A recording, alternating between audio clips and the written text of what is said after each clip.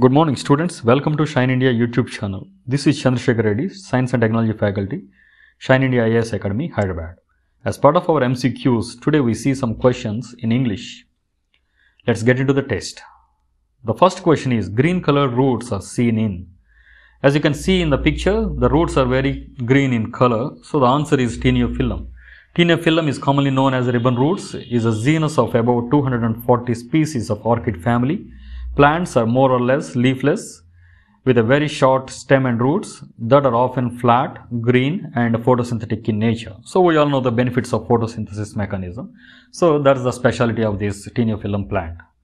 Come to the second question. The plant grows in saline marshy soils. The answer is Avicennia. As you can see, the Avicennia plants are very well decorated like. The common name is white mangrove, which is extremely widespread along the coasts of Eastern Africa, islands of the Indian Ocean, tropical Asia, Australia. So it may survive in any type of environment when frost may occur. Come to the third question. In dicots, the root system is. Observe the picture once so you can understand very easily. So in monocots, we see this fibrous root system, and as you can see in the picture, the dicots have this a very well developed taproot system. Taproot system develops one single, strong and main root that grows vertically into the ground. Okay, next come to the fourth question. Root hairs are. So here the root hair is unicellular epidermal hair, is a tubular outgrowth of epidermal cell that absorbs water, mineral salts from its surroundings. Next come to this interesting question. Leafless plant that depends completely on the metabolism of its roots. So you see these leafless and rootless plants. It is a leafless parasitic herbs having whitish or yellow filamentous stems. Its seeds is commonly used as a tonic for liver and kidney in herbal medicines. It has no chlorophyll and cannot make its own food by photosynthesis. Instead, it grows on other plants, using their nutrients for its growth and weakening the host plant. Next question, question number 6. Enzymes produced in the picture are Nepenthes. Here we can see this insect-eating plant. So we have some examples like a Nepenthes, Utricularia, Sundew, Drosera. These are all examples for these carnivorous plants. So carnivores can increase the rate of photosynthesis by leaves of carnivorous plants as a result of increase in nitrogen absorption from prey. In order to digest caught prey in their pitchers, that means the jars, Nepenthes plants produce various hydrolytic enzymes including aspartic proteases, which are useful to digest insect proteins. Next question, question number 7. Nuclear membrane is absent in. So prokaryotic cells lack membrane-bound organelles and well-organized nucleus, that is, nuclear envelope is absent in these cells. This nuclear envelope is also known as the nuclear membrane, a bilayer membrane which surrounds the nucleus.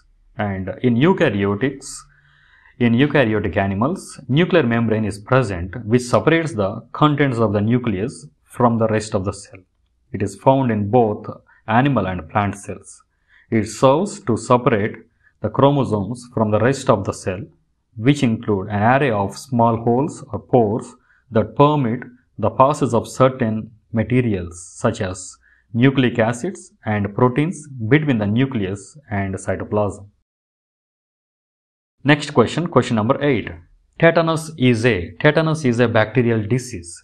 We have two types of tetanus toxins here, also known as tetanospasmin and tetanolysin. So these are the two toxins which can be released by this bacteria, Clostridium tetani. So is a hemolysin with no known function or pathology.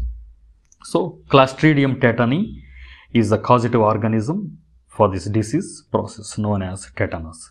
Is an exotoxin producing pathogen. Next question, question number 9. Viruses are described as venom by who? The answer is Pasteur.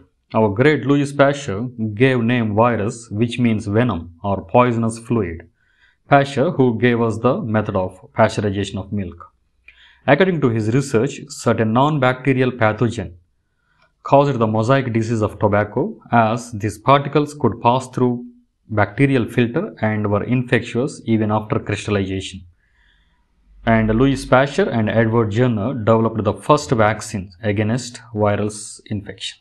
Next question, question number 10. Good pollution indicators. So here we have these lichens. You can see in the picture, lichens are regarded as pollution indicators. Lichen is highly sensitive to air pollution and it dies off rapidly in dirty air. So lichens are regarded as pollution indicators because they are sensitive to sulfur dioxide and do not grow in polluted areas. In simple words, their presence indicates the absence of pollution in an area and their absence indicates that the area is polluted. Next section, science and technology. In this, the 11th question, the negative impact of GM crops. Here we see the options and we try to eliminate the wrong options and we try to get the right one. Here the first option is overproduction of vegetables. Scientists concluded that GM crops allow increase in yield of 6 to 25% depending on the country, making genetically modified technology the fastest adopted crop technology worldwide in recent times. So that is not the right answer here. And we see this, the B, quick evolution. Genetically modified technology adoption had reduced chemical pesticide use by 37%, increased farmers' profit by 68%. So this is also a positive sign.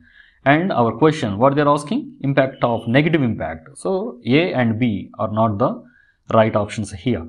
And we go for the D, low cost agricultural products. Low cost agricultural investment, because we use the less and less liters of pesticides and less quantity of insecticides. So we can save some money on the investment of the agriculture. So this is also good. And there is plenty of yield as we are mentioned in the option A, overproduction of vegetables. So the yield is too much. So that is a good sign to feed these poor countries and backward countries. So on option D is also positive one. And we go with the option C. So here the right answer is harmful effect on biodiversity. Genetically modification produces genetically modified animals, plants and organisms. So if they are introduced into the environment, they can affect biodiversity of the native species. So we go with the option C. So in this way, we try to eliminate the wrong answers. And question number 12, polymerase chain reaction, PCR is a technique of, and you can see in the answer B, gene amplification. So what it is, the gene amplification means PCR amplification is the selective amplification of DNA or RNA targets. Using the polymerase chain reaction, PCR allows the amplification of DNA sequencing in an exponential way using repeated thermal cycling. So that is what the PCR is. So if we have only one copy of DNA, if we want more and more copies, like million copies of DNA, so we use this PCR technique to get the same copies without altering any DNA sequences. So next come to the Bt cotton resistant to. The 13th question, Bt cotton resistant to. So here what do you understand? The Bt is a Bacillus thuringiensis crop cotton, and we have the pests here, the pink bollworm, spotted bollworm and the American bollworm. So these are the three major pests which can affect the Bt cotton. So here this Bt cotton resistant to, not against the viruses and not for bacteria and not for fungi. So it kills the insects of particular species of bollworm species. Why? Because the bollworm effect is much more when compared with the other insects. So the answer is insects. And the 14th question, chromosome theory proposed by. Chromosome theory was proposed by Gregor Johann Mendel, and chromosome theory of inheritance is the idea that the genes, the units of heredity, are physical in nature and are found in the chromosomes. So you see this nucleus and chromosomes, and from that we get this coiled DNA molecule. So chromosomes are seen in all living individual cells and are passed from generation to generations. Chromosomes and genes are present as pairs in diploid cells. Fertilization restores a chromosome number to diploid, that is 2n state. Genes are located on chromosomes. Next question number 15. Mutations are noticed by Hugo de Vries in. First you want to know what a mutation is. A mutation is a change in a DNA sequence. Mutations can result from DNA copying mistakes made during cell division. A gene mutation is a permanent alteration in the DNA sequence that makes up a gene, such that the sequence differs from what is found in most people. Mutations can occur during DNA replication if errors are made and not corrected in time. Mutations can also occur as a result of exposure to environmental factors such as smoking, sunlight and radiation, etc. So the next section, physics. Question number 16. Transformer is a kind of appliance that can. So here we all use the word transformer every day in our everyday life. So, and we try to eliminate the wrong options here. And first, the generator, which converts motive power, that means the mechanic power, into electricity. So that's not the right one here.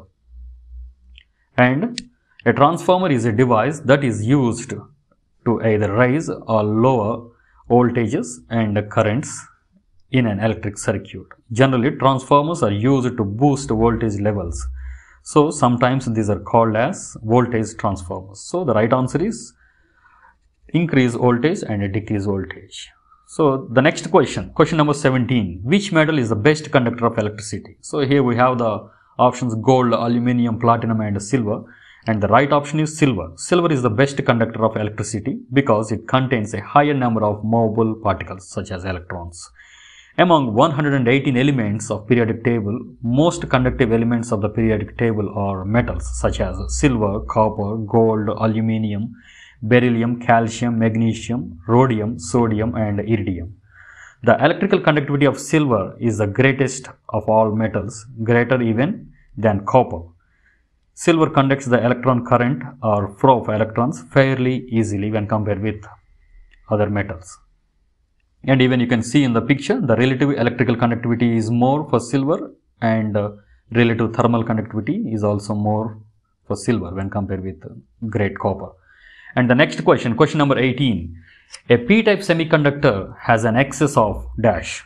So here we have two types of semiconductors. We all know that, n-type and p-type.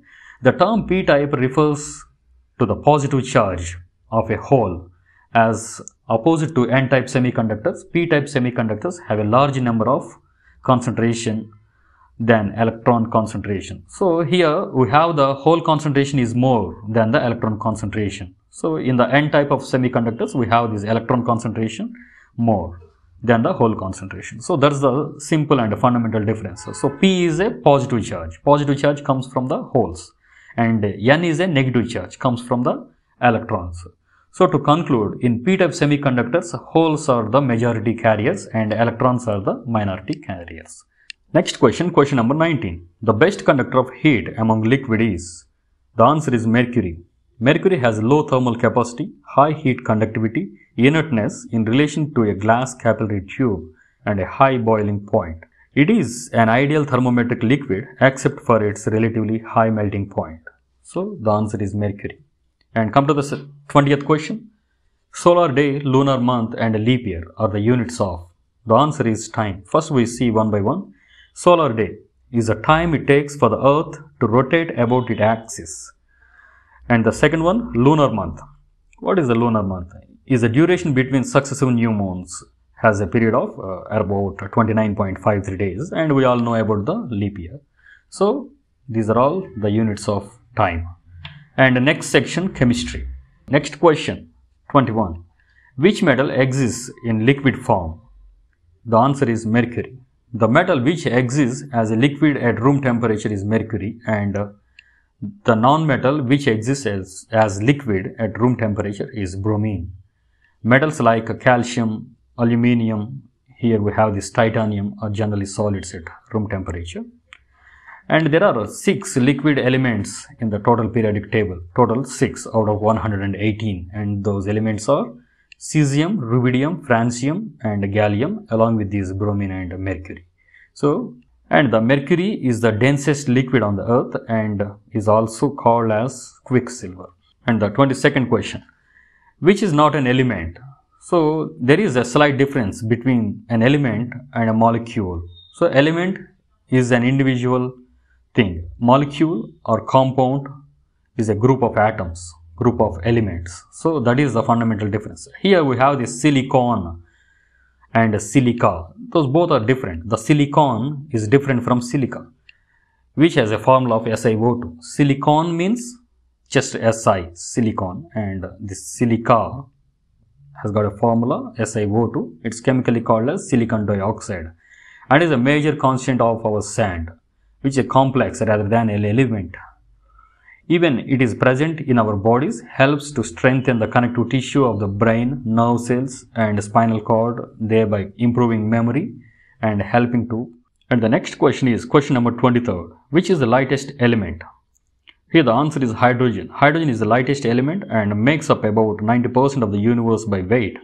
Hydrogen as water is absolutely essential to life and it's present in all organic compounds.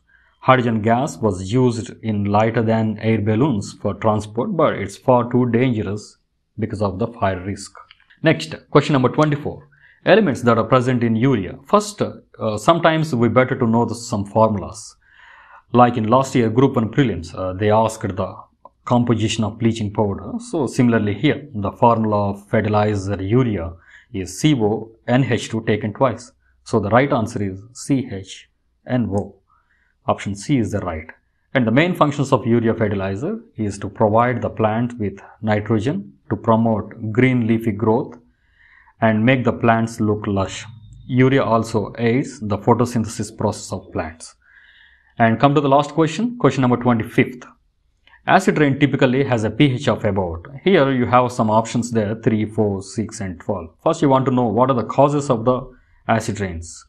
Causes of acid rains, here we can tell like two types of causes. First one is the natural causes. Volcanic emissions, biological processes, lightning are the causes of the natural type. And the second one is the anthropogenic causes. Factories, motor vehicles, coal-based power plants and domestic fires, smelters. So these are the examples for the anthropogenic causes. Our normal environmental rainwater pH is about 5.6 because it will have only the carbon dioxide in it.